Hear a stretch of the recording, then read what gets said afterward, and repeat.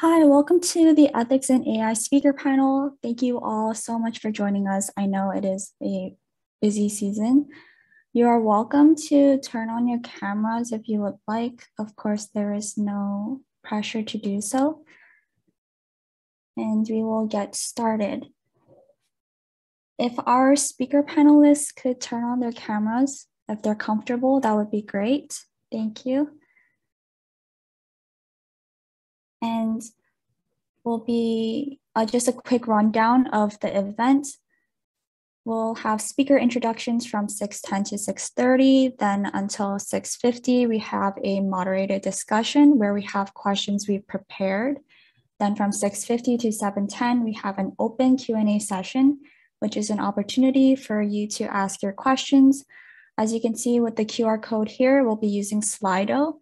So if at any time during the event, if you have a question, you're welcome to use the QR code and ask that way. And we'll also have someone moderating the chat. So if you need assistance, feel free to let us know there. Then from 7:10 to 7:30, we have a breakout room discussion. So hello, everybody. My name is Parimita. Before we start our discussion panel by introducing our academic speakers, as a note, Prof. Soden won't be able to join us, unfortunately, due to a personal emergency. Nonetheless, we hope to have him in our future panel sessions. So carrying on with our academic speaker introductions, if we could start with Professor Grass. Hi, I'm Roger Gross. I'm an assistant professor in the Department of Computer Science. I work on machine learning and in particular algorithms for deep learning. So neural nets are a kind of machine learning algorithm that have become very widespread in the last decade, used for all the best performing systems in vision and language understanding and robotics and across the range of AI. And so my own research is on the fundamental algorithms for neural nets. Getting them to train faster, to generalize better to new data and to data that comes from different distributions than the ones that are trained on, being able to get good uncertainty estimates from a neural network, how to automatically tune the hyperparameters of neural networks. So problems like that. And machine learning has a wide range of styles, from theorists who prove theorems all day to very applied research. And my research is pretty much in the middle. It could be described as maybe theory-driven empiricism. So like we use a lot of math, but the goal is to understand practical neural net issues. So we're definitely interested in making something useful at the end of the day. And there's another thread to my research that we're just sort of getting started on, and this might be why I was asked to be on the panel. I'm also very concerned about the long-term safety of AI. So AI systems are getting more and more powerful, and at some point they'll probably exceed human abilities. And once that happens, will we still be in control? Right? So if you give a AI agent some objective function to optimize, like make lots of paper clips, then it could take that very far. It could be very effective at optimizing it to the extent that it decides to acquire more resources and try to take actions to prevent us from shutting it off and things like that. And so even though this is probably still decades away at least, it's an important enough problem that we need to start understanding it now and do the fundamental research to understand like how are very powerful AI systems likely to behave. When would they create these sort of instrumental sub-goals of acquiring resources and things like that? how can we study these things in the context of current day machine learning systems. So that's kind of a new thread to my research that I have some beginning students who are just starting to work on. So that's it for me. Thank you so much. And up next would be Mark.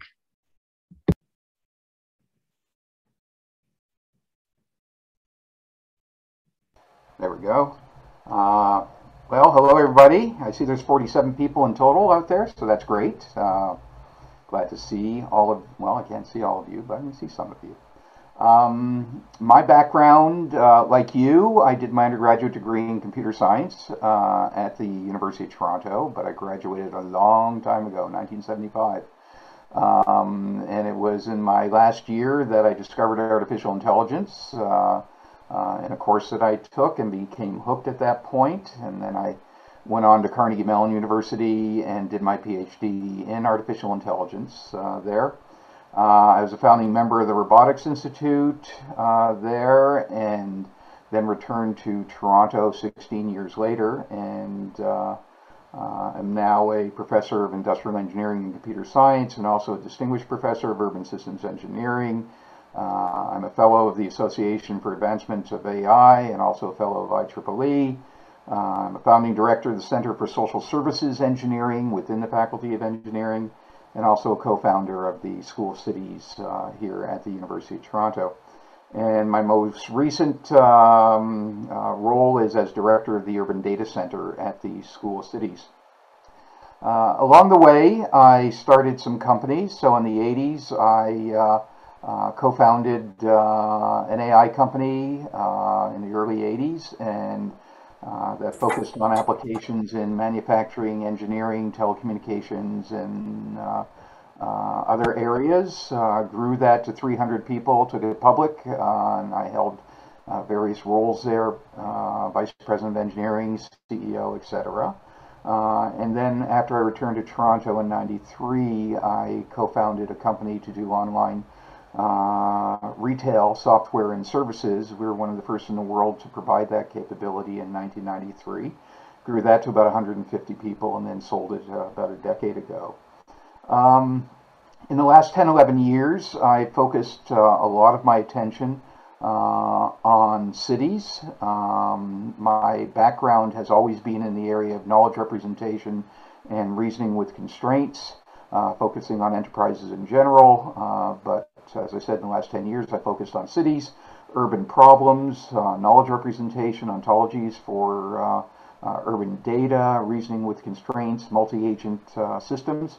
My concern with respect to ethics in AI is in the realm of multi-agent systems. That is, if cities are going to be increasingly managed, operated by intelligent systems, it's not going to be some single system out there that's going to run a city. It's not going to be one massive neural net. It's going to be thousands of agents responsible for different areas of the city, different functions, different spatial areas, etc., all cooperating, interacting with each other, problem solving in a distributed manner. And so the issue that I'm concerned with is, how do you want these intelligent agents to behave when you, the citizen within the city, has to interact with them? That is, these systems become the primary interface between the city and yourself. And so the whole issue of agent behavior is a major concern of mine. And one of those behaviors I'm concerned with is accountability of agents, being accountable for the decisions that they make within this vastly distributed, highly parallel distributed agent environment. Thank you. That sounds interesting. Thank you for that. And next, we would be having Mohammed. Hello. Yeah, my name is Mohammed Abdullah. I'm currently a PhD candidate in the computational linguistics group here at UofT. I also did my undergrad at UofT, like right before I started this. My main area of research is in applying machine learning in the healthcare setting. So when Professor Gross talked about application to theory, he's in the middle. I'm closer to the applied side. The majority of my work focuses on methods of attacking current ways of de-identification in clinical texts, and then trying to improve those methods so that researchers are able to share the data between each other. When it comes to ethics, none of my thesis work is directly related to ethics. However, sort of on the side, I've been exploring both demonstrations of the need for AI ethics. So like, the very canonical, here's how bias manifests itself in clinical language models, by, underperforming on, minority groups, whether that's race or gender or insurance status, if you're talking about the US. But my sort of most famous work that got a lot of coverage was sort of a meta AI ethics approach, where I study the structures wherein AI ethics is being developed and the effect that these structures have on the resulting ethics. So for example, the diversity of the people doing the research will have an effect on, the types of solutions that we propose or the things that we think up of, because we all have different experiences. My most specific work focuses on funding. So the claim of my research basically is that private interest funding biases research and should be actively studied. And I compare the behavior of big tobacco with the behavior of big tech by showing how they basically use the same strategies to monopolize the conversation around AI ethics. And this seeps into academia, and my research shows that 58% of all computer science professors receive funding from these companies, and 97% of AI ethicists have worked or receive funding from these companies. And that's not to say that working with them or receiving their funding makes you a bad person or necessarily force that you agree with them, but it increases the chances that you are likely to adopt their viewpoints or at least internalize some of the limitations that they've placed. And if you've been keeping track in the news, my work was largely theoretical when I was doing it last year, and it was published last October. But then in December, Google fired Timnit Gebru, and then later in December, it was leaked that Google forces its researchers to any research product that goes out of Google, for example, has to undergo public relations. The public relations team has to vet it and approve it. And that basically is concerning. And my work tries to get more people to be aware of the situation and try to figure out solutions to fix it. Thank you. Great, thank you so much. And now it's on to Elena. Sorry, before we move on there, we still have our last speaker, which is Robert. Sorry for that. No worries. Hi, everyone. I think I'm the odd one out on this panel in that I'm not a computer scientist and I'm not a computer science researcher. I'm actually from the engineering communication program, and my interest is in engineering ethics education. And so that's sort of where I play. But just to give a bit of background, I was actually the founding director of our engineering communication program way back in, 1996 or something like that. And so largely my work has been around technical communication and working across the disciplines of engineering on that.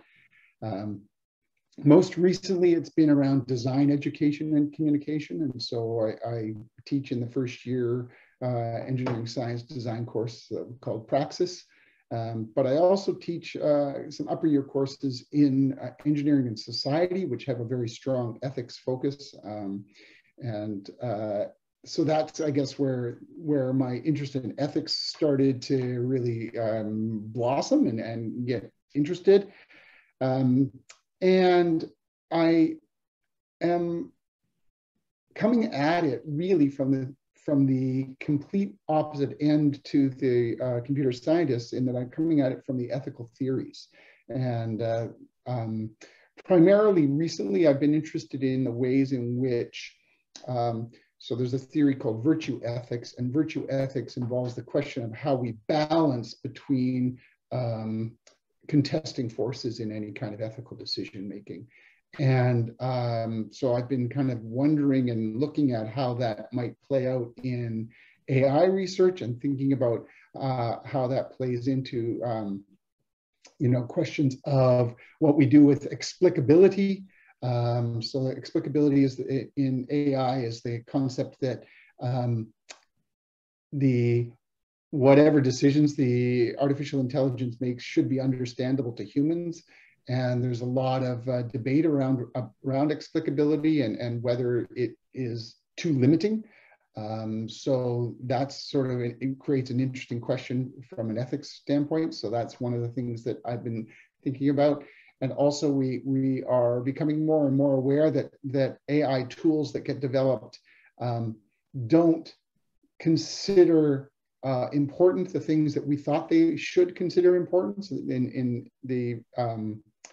the literature, that gets called saliency, is the usual term for that. So that what the AI thinks it needs to look at to make its decision is completely different than what we think it needs to look at. So there was a kind of famous case of the Amazon's recruiting tool, which started recommending people for jobs for which they were not qualified because everybody seemed to have the same programming languages and programming qualifications. So it started to ignore all that and decided it wasn't salient. And so that raises really interesting ethical questions for how we use these tools and what these tools can do. So I'm really interested in the areas of saliency and explicability as it comes to how AI is making decisions and how we as people can make those decisions, and how, in my case, young engineers can be educated to be prepared to take on some of those challenges that are in front of us. So I think that'll do as an intro for where I'm coming from. Great. Thank you so much for our speakers here today to actually answer questions, which will be upcoming, which Elena will take over as the moderator discussion. Yeah, so as Paramita was saying, we are moving on to the moderated discussion. So this is our first question, but before we get to it, I see we have a couple new participants. So I would like to remind everyone that we do have a QR code at the top right, and it will be there for every single slide. So at any time you want to ask a question, you're welcome to make your contributions that way.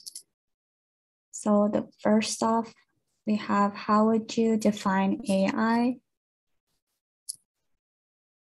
And if I could start with Mark, if that's okay.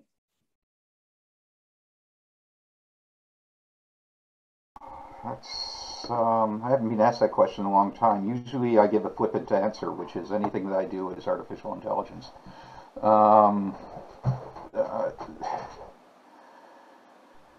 I just view AI as trying to solve problems that humans solve, trying to achieve levels of problem-solving capabilities that one would normally ascribe to human beings. I don't characterize it in terms of the technology being used because I'm somewhat agnostic as to technology. There's lots of technologies, and all of them have their strengths and weaknesses, and for most AI solutions, the solution tends to be an ensemble of technologies. I know that some people, based upon all of the literature that exists today, that they mix up that AI is equivalent to machine learning, but that is not the case. There are lots of different branches of AI and lots of different problem-solving techniques and representational techniques. But for me, it's all about looking at interesting problems and understanding how we can build machines that can solve them. And for the other panelists, feel free to just jump in if there are any additional thoughts or another perspective you would like to share.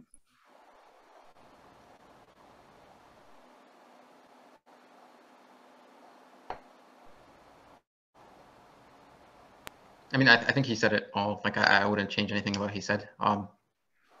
Common parlance limits it to the hot stuff, but technically everything that computer scientists do can classify, so wouldn't disagree.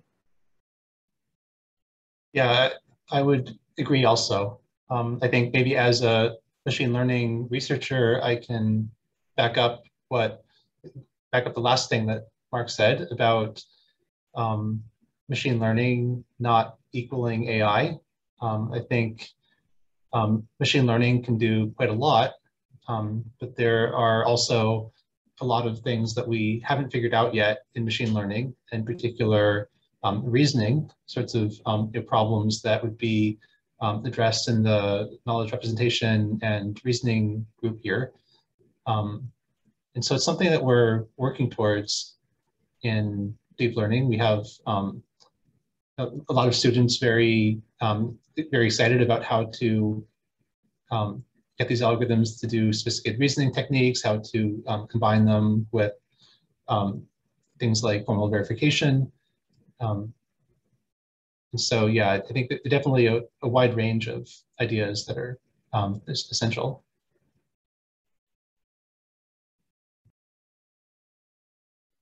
Robert, if you have any thoughts, feel free.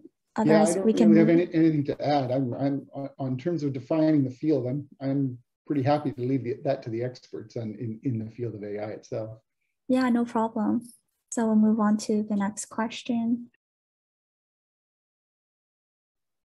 Okay, so the next question to the panelists would be, what do you think is the most important in terms of ethics in AI? If anybody wants to weigh in.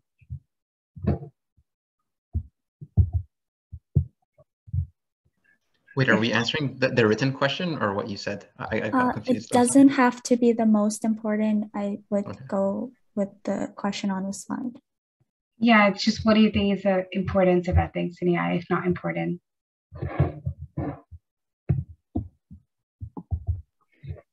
I can jump in from the kind of the ethical theory point of view, and that is that it's really important because we can't get it wrong. You know, in a human ethical decision-making process, there is lots of room to have a do-over, and we can.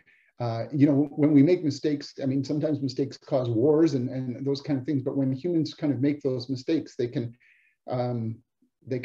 work through that process and have a do-over. But when we hand that decision process over to an artificial intelligence, one of the reasons that ethics is so important is that we may not have a do-over. And again, this comes back to some of these questions about saliency and explicability and what, you know, can we even understand what the AI is working on? So for me, I guess one of the reasons I find it really important to think about the ethics is because the decisions are potentially very consequential and, you know, very fundamental. So. Yes, definitely. Let me see if I can jump in here. I'm going to come at it from a very different perspective, which is this is not an issue for AI. This is an issue for society in general. It's not an issue about AI. It's an issue about technology. It's an issue about human reasoning systems. Rob was alluding to that.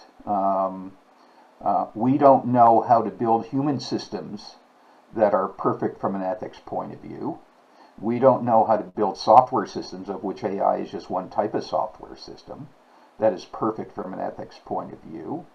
And to suddenly believe that we can impose upon these systems that we're creating a perfect ethical system that they're going to satisfy is, what's the word I want? A jump of imagination, okay? Before we had AI systems making decisions about credit cards and mortgages and all these things, we had imperfect humans doing it. And nobody was saying, oh, gee, we have to go and take a look at their training program at the bank to determine whether their training program was ethically based. Okay? This is an issue of today. It's an issue of today not because it's uniquely AI oriented. It's an issue today because AI systems have made this noticeable to society at large. And that's really what the difference is. And how do we build AI, ethical AI systems?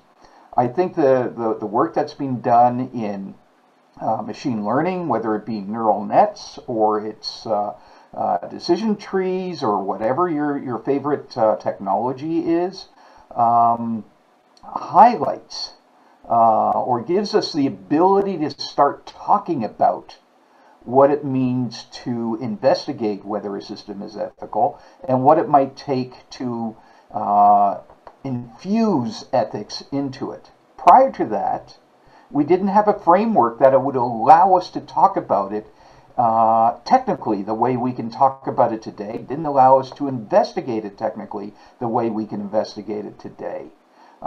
So we have a confluence of technology and awareness and all these things that AI has been a catalyst for, but it's not a uniquely AI issue.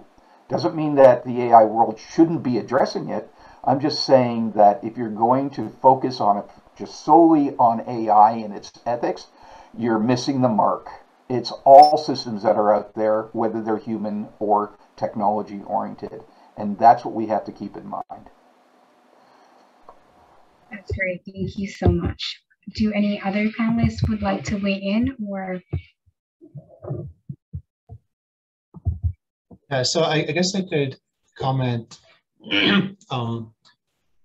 So I could just back up what Mark just said. I think to a large extent, the sorts of ethical issues that we deal with in AI, and I guess referring here to the current day ethical issues, I think fairness and privacy are the ones probably getting the most attention. These are definitely continuations of problems that face human organizations.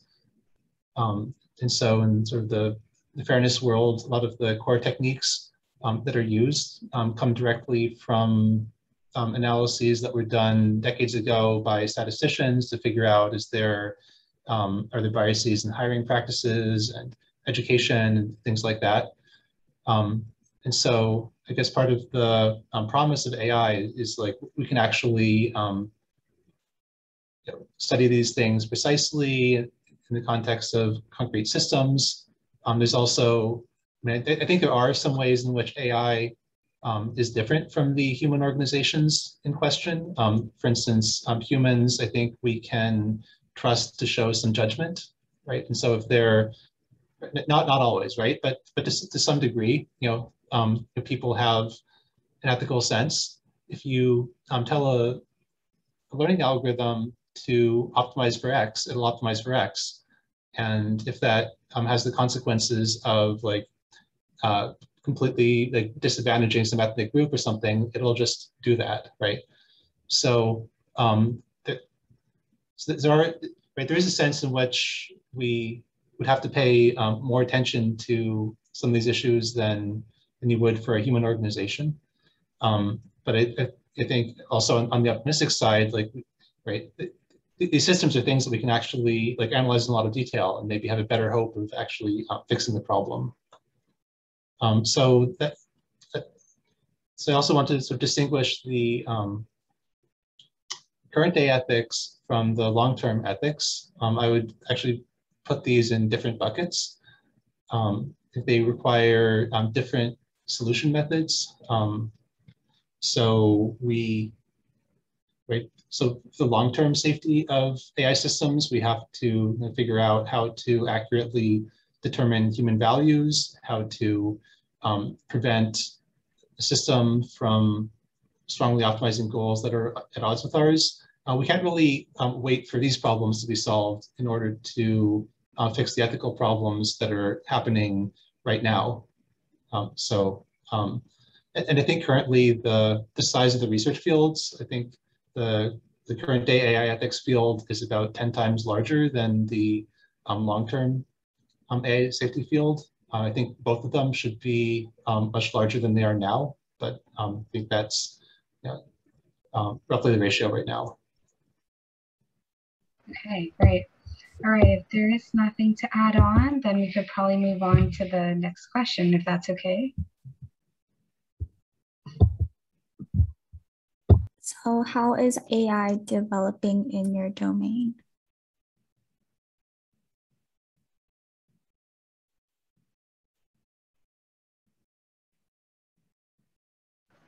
So I can take this one first, I guess. So I work in the healthcare domain. You know, it's progressing nicely, I guess. Like we're doing things that we didn't think we would be able to do, especially if you look back like a decade or more. However, it's not ready for deployment. There's a lot of issues, especially with like generalization, ability to deal with things outside of distribution, knowing when you're going to fail. They're still not solved. So, you know, it is developing nicely, but there's still a lot of room for improvement before we actually see it at scale in the healthcare setting. So I think one of the main trends in deep learning more broadly has been that a relatively small set of very generic algorithms are able to do a much wider range of tasks than were done previously. And so if you looked at any of the applied conferences 10 years ago in computer vision or language processing, they would have been using techniques that were like very specialized to a particular task. People would have spent a lot of time constructing features for learning algorithm and things like that. And over the past decade, that's been replaced by neural networks, where there are a fairly small set of architectures that you can train directly from the raw data. And so the same architecture would be able to handle a lot of different problems.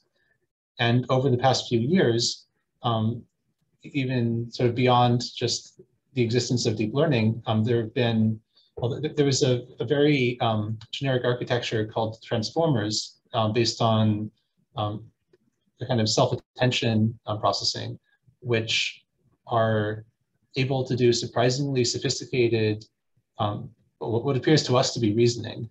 So there's a system from OpenAI called GPT-3 last summer, where people asked it questions like from physics interviews and things like that, and it appeared to give pretty sensible answers that we would have expected to require reasoning.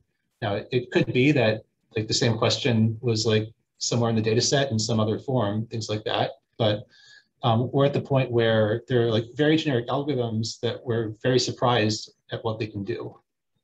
Another trend that's very relevant to AI forecasting is that there are very regular scaling laws of AI systems. As you give them more data or more compute resources, you can plot the performance versus resources on a log-log plot, and there'll be an extremely regular curve. You'll be able to extrapolate over orders of magnitude. And so AI systems will, even if there are no algorithmic advances, they'll continue to get better and better in a very predictable way. So I think these are some of the main trends that are relevant to in both the short-term and the long-term ethical issues.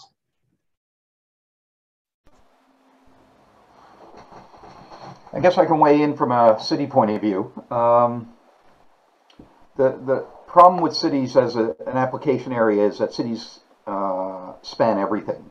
I mean, they have health departments, they have transportation departments, they have, you name it, they have everything that you can imagine. And so we're seeing artificial intelligence finding its way into all of these divisions of a city. But I tend to view these systems that are being put in place as operating on the margin. So if you look at its application in transportation, where are we seeing applications? Okay, smart traffic lights being something that a lot of people have been working on and cities are experimenting with.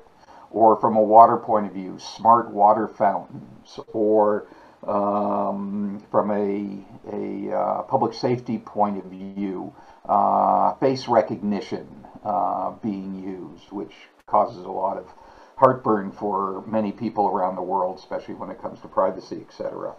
A lot of work in diagnostics, whether you can diagnose a sewer pipe is going to be failing. So lots of opportunities for diagnosis, but a lot of this is at the edge. And the reason I say that is that when I look at where the money is being spent in a city, the billions upon billions of dollars is not being addressed by any AI systems that I'm aware of. And so one of the, I have a project with the City of Toronto in the area of Toronto Water, in which we're looking at creating knowledge representations to represent the entire Toronto water system for water and sanitation, both the horizontal systems, which are the pipes, and the vertical systems, which are the processing plants, because they want to know what their assets are, and they want to be able to understand under what conditions they fail, or if they fail, whether the entire system will fail, whether their service promises will be kept or not. And so there's a whole area there. But if you go and say, is AI really being focused on that at this time? From a research point of view, yeah. From an operational point of view, not so much. And we get to see that in a lot of places. Transportation, it's at the edges. Is it actually running the transportation system? No, not really. When you go and you look at what companies have done in cities, a lot of that stuff isn't even AI. It's creating a control room with very large screens and providing enough seating in a single room that everybody from the different departments in the city can actually be in this room at the same time in case of an emergency. Rio de Janeiro is a good example of that, where in order to deal with mudslides and other emergencies, they never had one place where the different divisions within the city could be in the same room and talking to each other. And that allowed them to actually see through the cameras what's going on and talk to each other. This was an AI, but this was called smart cities. And you see that all over the world, these control rooms that are there. Just as a side note, one of the things they forgot to do in the Rio de Janeiro control room was to put enough electrical outlets so that people could charge their cell phones. And so the only way that people could communicate with each other was with cell phones, but they were all dying. The batteries were all dying because they couldn't plug their chargers in. So, you know, there's a lot of promise, and as Roger and Mohammed have alluded to, there's been great breakthroughs in the whole neural network world that has allowed us to do a much broader set of pattern recognition tasks with much greater accuracy, and the expansion of that beyond basic pattern recognition to other types of tasks is just totally fascinating. But for a lot of the applications within the city world, it's still operating at the edges and not getting into the mainstream of what a city does.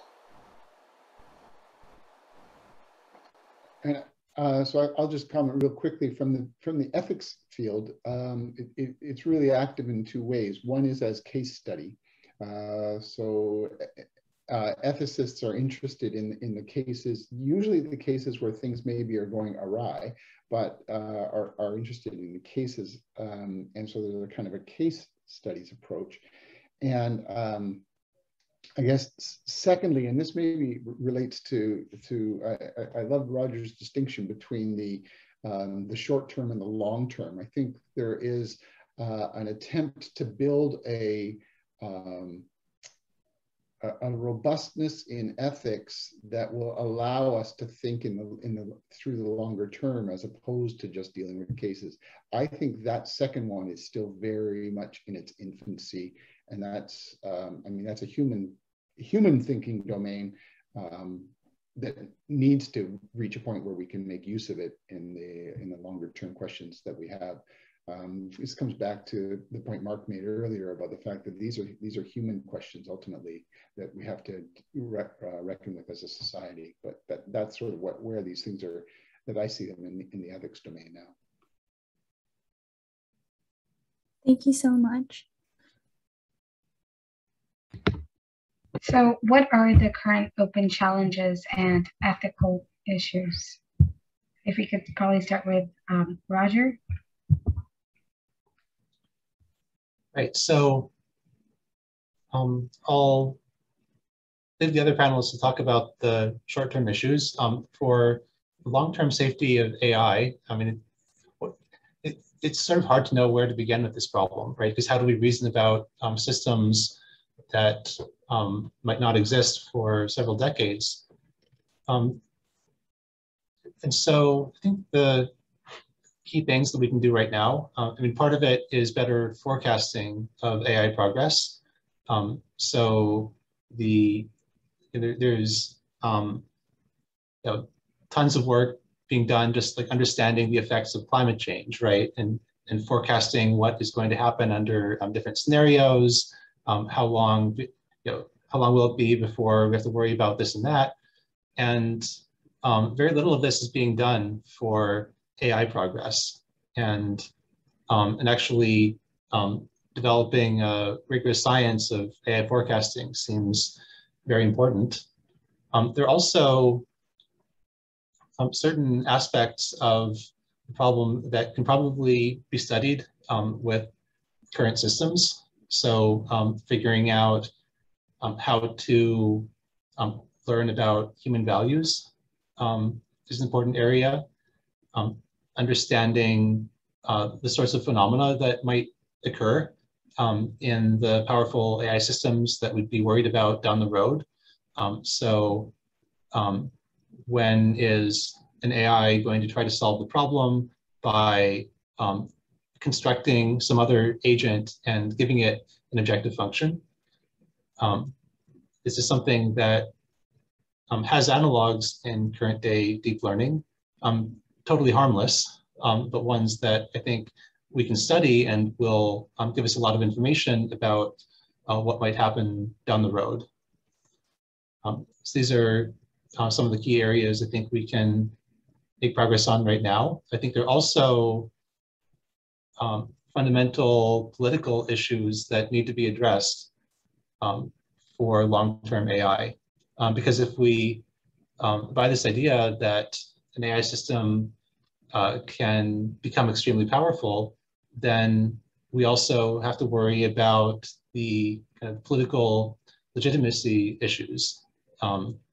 Right now, there's sort of a debate between the unipolar and multipolar scenarios. Do you want one organization with a powerful AI, or do you want multiple competing organizations?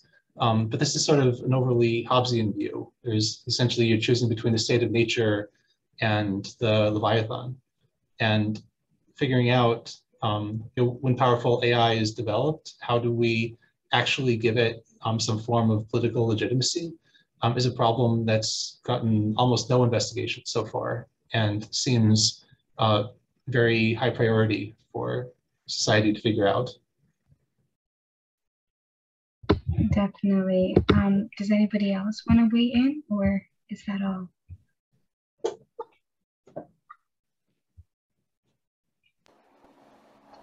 Okay, I'll take a shot. Okay.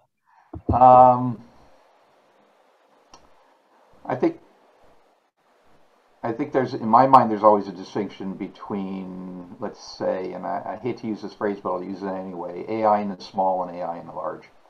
And what I mean by AI in the small is a particular algorithm that is going to do some task that exists in a single agent, versus AI in the large when we're dealing with thousands of agents distributed spatially, functionally, etc., cooperating, competing with each other in accomplishing whatever their objectives may be.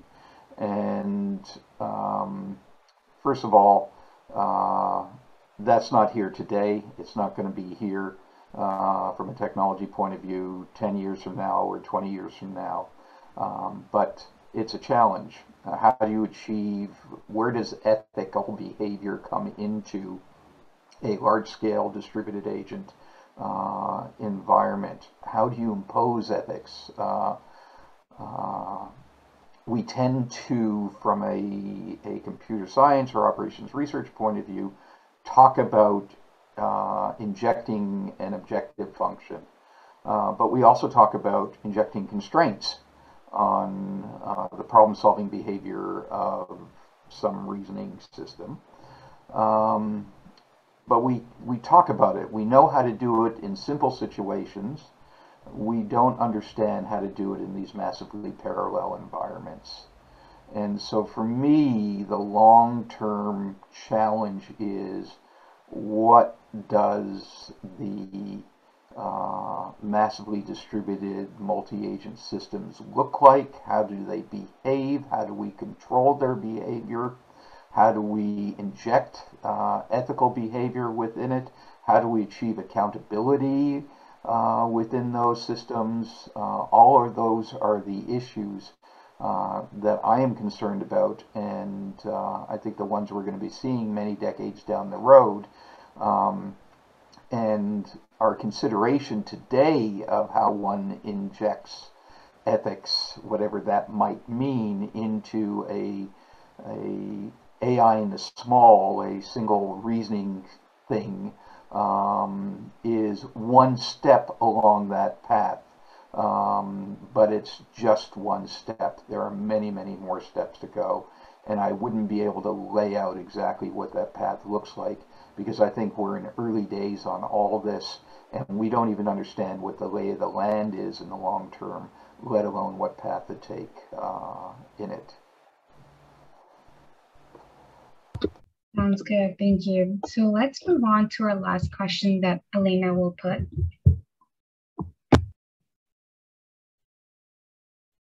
I know that some of the speakers have talked about long-term considerations, and Mark just mentioned how there is still uncertainty there, but we will still pose the question in case there are other thoughts from other panelists. So where do you see AI ethics progressing in the next 10 years?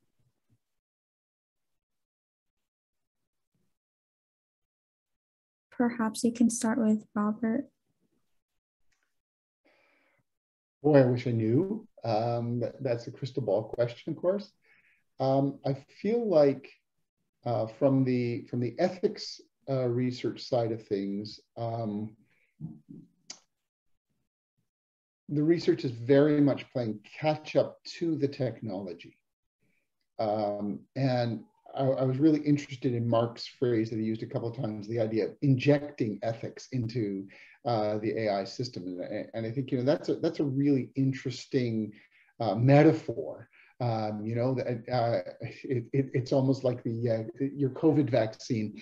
And I guess, you know, that speaks in many ways to the nature of the challenge. You know, what is the vaccine, is the ethics vaccine that we need to inoculate our systems with, what's its efficacy, you know? And so I think that as we look forward, the problem of our human societal constructs continuously playing catch up to where the technological is, I think that's problematic, and I would be really interested to see how we can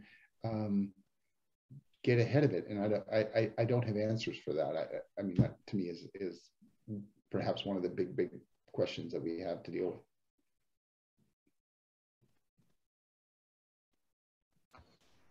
So just learning from history, kind of,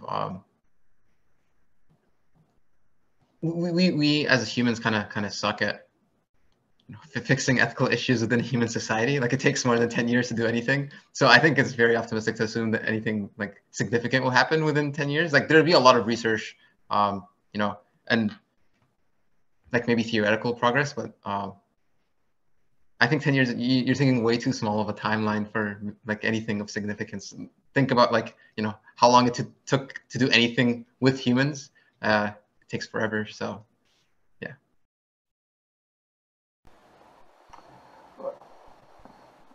I'll see what I can do on this one.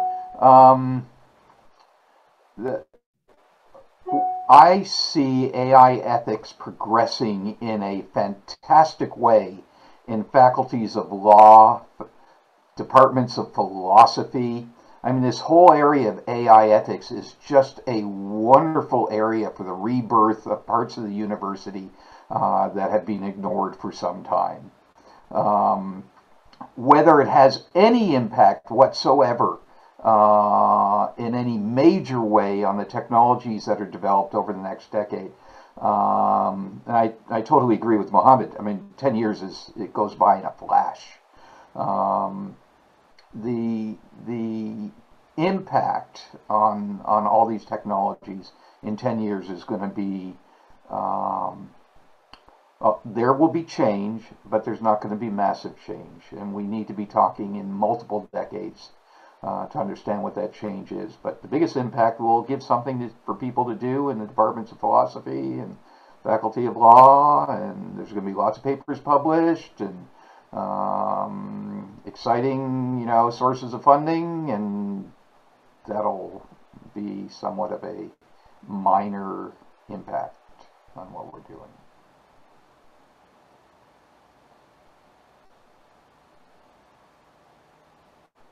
Roger, do you have any closing thoughts? Do you have anything to add on this one beyond what I've said previously? Okay, no problem. Can you go back to the previous slide? I like that one. Unfortunately, we are short on time, but are you referring to this slide? Yes, I am. Yeah, hopefully, because we are moving to the open Q&A session, so if we still have time, then we can definitely come back to it.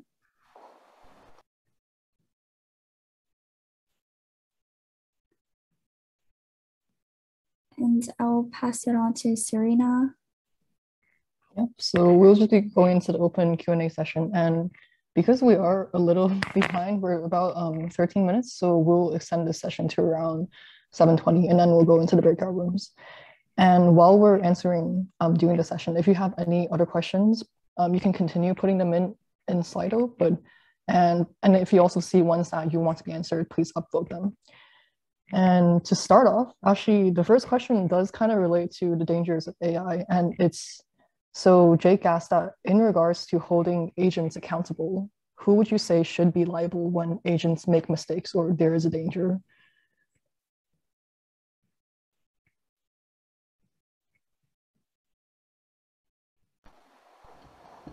I don't think the answer is any different than what we currently have in terms of liability for mechanical devices. I mean, if you get killed by a car and it turns out to be a defect in the design or manufacture of the car, then it's the manufacturers of the automobile that turn out to be liable. If it turns out to be the operator that was the source, and then they become liable. So work backwards. What AI system are we talking about? Are we talking about the AI system based upon? Are we talking about the designers, the implementers of that AI system? Or are we talking about the organization that applies it incorrectly?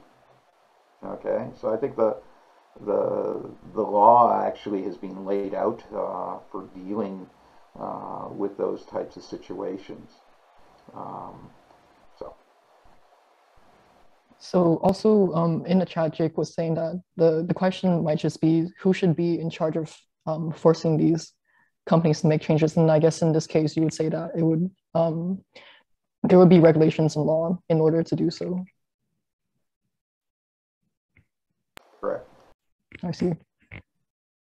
Would anyone else like to? Oh, okay. Yeah, and then would anyone else would like to share more about this question?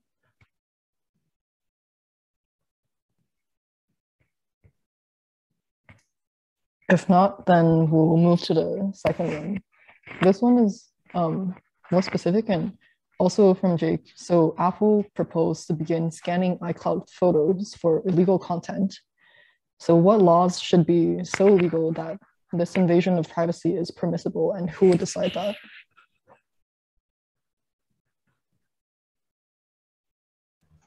What laws should be so illegal? I'm unclear on the question. So Jake, please tell me if I'm interpreting this wrong, but are you referring to what contents are so legal that would allow the invasion of privacy when you were referring to what Apple's doing?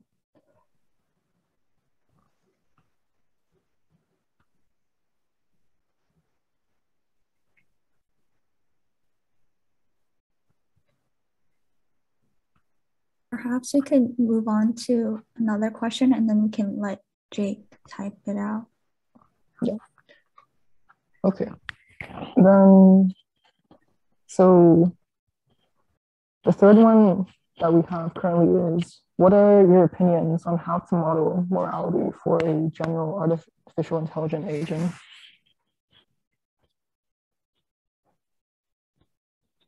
Sorry, Serena, I had trouble hearing that question. Can you ask it again? Yeah. So what are your opinions on how to model morality for a general AI agent? I mean, like, shouldn't we first get to the general AI agent before we get to modeling the morality of the agent? I think that, like, it's a tongue-in-cheek answer, but like what Professor Gross said, right? Like, it's a very open and young research area. We can't give you a plan of exactly how one would do it. And I guess from Akshat's question, it's, so how would you view on how we would approach this instead of how we would do this? So like, what are your thoughts on how we would, like, let's say it would impact other aspects of society, or how once we have a general agent that has that?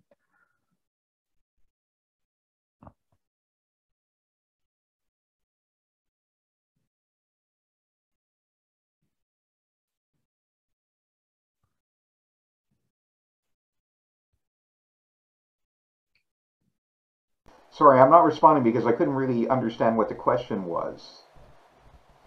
Okay, I will repeat it again. So what are your opinions on how to model morality for a general AI agent? Oh, that's easy. Okay. Number one is I don't have a general AI agent. There's no such thing as a general AI agent at this particular time. So you're asking me to give you an approach to something I don't even know that doesn't exist. Okay. And that's the first problem with the question. The second problem with the question is I don't know what general morality is. Okay. Morality is different based upon the culture I'm in. Okay. And so I now have to define what morality means. And I don't have a good definition of that either. So I don't have a good definition of morality, and I don't know what a general AI agent is. Therefore, I'm sorry, I can't provide an answer. Well, I can give an answer that's a twist on that one, which is let's be careful not to build a general AI agent. And so I guess when I say that, a lot of the risks that we talk about from long-term AI have to do with a powerful agent that is some sort of utility maximizer, or it's directly trying to accomplish some objective, and it takes actions in order to achieve that. But one option would be like, make sure we don't build that.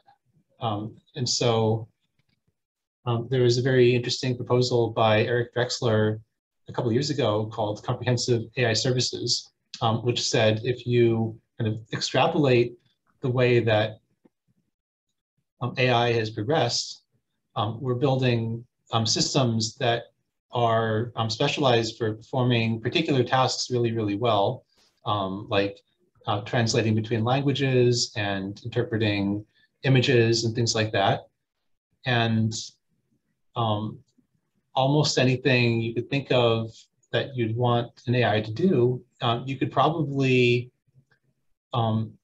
describe or they build by combining these pieces together with a sort of thin manual layer at the top, and none of these individual components would have a reason to optimize any particular utility function.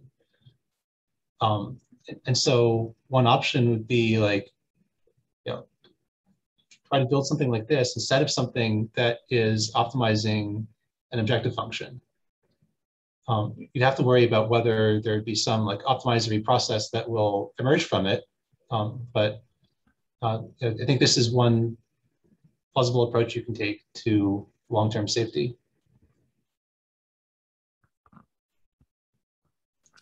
I see. And so I see that Jake has replied in the chat. And so just to repeat the previous question, so Apple proposed to begin scanning iCloud photos to detect illegal content. And so he was wondering which laws would be so legal or so serious that the invasion of privacy is permissible or allowable, and who would decide that? The voters would?